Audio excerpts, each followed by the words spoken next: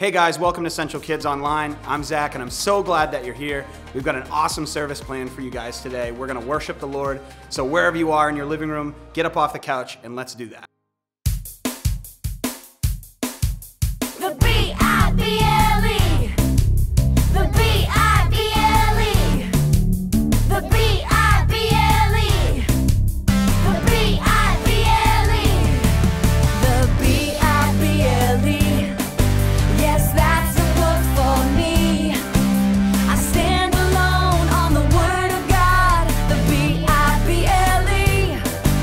The B-I-B-L-E.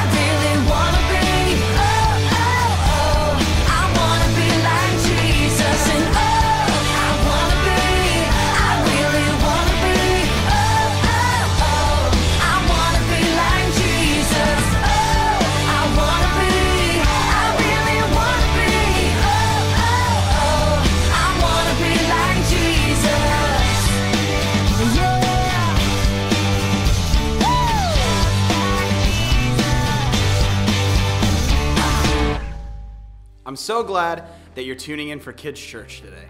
We're going to be talking about talents. Did you know that God gives us unique gifts? Things like sports, music, speaking, juggling, and so much more. What are some of your hidden talents?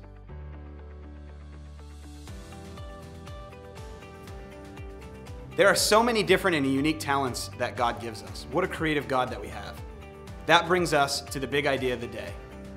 God made each and every one of you to have unique gifts, abilities, interests, and talents. And God wants you to do amazing things with them because God made you to do great things. Can I get a big drum roll for the big idea of the day? God made me to do great things. Let's read our Bible story for this week. Turn to Matthew 25 in your Bible. And we're going to be reading verses 14 through 30. Again, the kingdom of heaven can be illustrated by the story of a man going on a long trip. He called together his servants and entrusted his money to them while he was gone. He gave 5 bags of silver to one, 2 bags of silver to another, and 1 bag of silver to the last, dividing it in proportion to their abilities. He then left on his trip. The servant who had received 5 bags of silver began to invest the money and earned 5 more. The servant with 2 bags of silver also went to work and earned 2 more. But the servant who received the 1 bag of silver dug a hole in the ground and hid his master's money. After a long time, the master returned from his trip and called them to give an account of how they used his money. The servant to whom he entrusted the 5 bags of silver came forward with 5 more and said, "Master, you gave me 5 bags of silver to invest, and I have earned 5 more." The master was full of praise. "Well done, my good and faithful servant. You have been faithful in handling this small amount, so now I will give you many more responsibilities. Let's celebrate together." The servant who had received 2 bags of silver came forward and said, "Master, you gave me 2 bags of silver to invest, and I earned 2 more." The master said, "Well done, my good and faithful servant. You have been faithful in handling this small amount, so I will give you many more responsibilities. Let's celebrate together." And then the servant with the 1 bag of silver came and said, "Master, I knew you were a harsh man, harvesting crops you didn't plant and gathering crops you didn't cultivate. I was afraid I would lose your money, so I hid it in the earth. Look, here is your money back." But the servant master replied, "You wicked and lazy servant, if you knew I harvested crops I didn't plant and gathered crops I didn't cultivate, why didn't you deposit my money into the bank? At least it would have gotten some interest." Then he ordered, "Take the money from this servant and give it to the one with the 10 bags of silver. To those who use well what they are given, even more will be given, and they will have an abundance. But from those who do nothing, even what little they have will be taken away. Now throw this useless servant into the outer darkness, where there will be weeping and gnashing of teeth." Wow, let's go over this story again. So 2 of the workers took their money they were taking care of, and they went and earned more money with it. They made the boss super happy. But the 3rd worker was afraid he might lose some of the boss's money, so he took it and buried it to keep it safe. Was the boss happy with that worker? No. The boss was seriously angry. He trusted the worker with something great, and the servant didn't do anything worthwhile with it. What does that mean for us?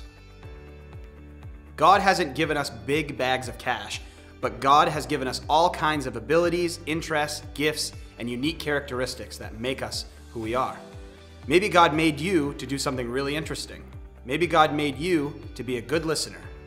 Maybe God made you to be really strong or really fast. Maybe God made you to be interested in art or sports or gaming. God doesn't want you to hide any of these things. God wants to use those talents for you to do great things. That's how God made you. There is a verse in Ephesians that is basically this week's big idea. It's in chapter 2, and it's verses 9 and 10. Let's read that together. "Salvation is not a reward for the things that we have done, so none of us can boast about it. For we are God's masterpiece. He has created us anew in Christ Jesus so that we can do good things He has planned for us long ago." The first part, we are God's handiwork, means God made us.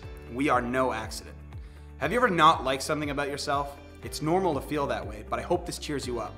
God made each and every one of us exactly how He made us, and God is super happy of how we turned out. The to do great things part of our big idea also shows up in Ephesians 2:10. To do good works, which God prepared in advance for us to do. God wants us to do great things, and that is why God made us who we are. Hey kids, close your eyes for a minute and think about something great you want to do in their lives right now or in the future.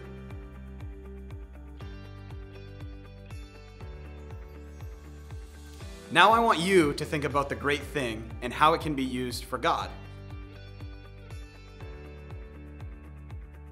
Not only does God want us to do great things, God wants us to do some specific great things to help other people to get to know God. Doing great things doesn't have to mean doing something big or heroic. It could mean choosing to be kind to someone at school who most people are mean to. Or maybe God made you to be great at soccer because God wants you to be an amazing teammate who is a great example for all the other kids on the team. And maybe someday someone will ask you why you are such a great teammate, and you can tell them you're just trying to love your teammates the way that God loves them. We are going to finish up with our memory verse for March. Call to me and I will answer you and tell you great and unsearchable things you do not know. Jeremiah 33:3. Don't forget to be practicing this, and be sure, parents, to keep an eye on our Central Kids Facebook page for updates and interactive challenges this week. Let's pray. Dear God, I pray that this week you help us to find our spiritual gift that you gave us when you created us, and we use that gift to do great things, to serve you and serve others, and show others your love. Jesus, we love you, and we praise you, and we pray all these things in your name. Amen. Kids, I'm so glad that you joined us this week for Central Kids Online, and we'll see you next week.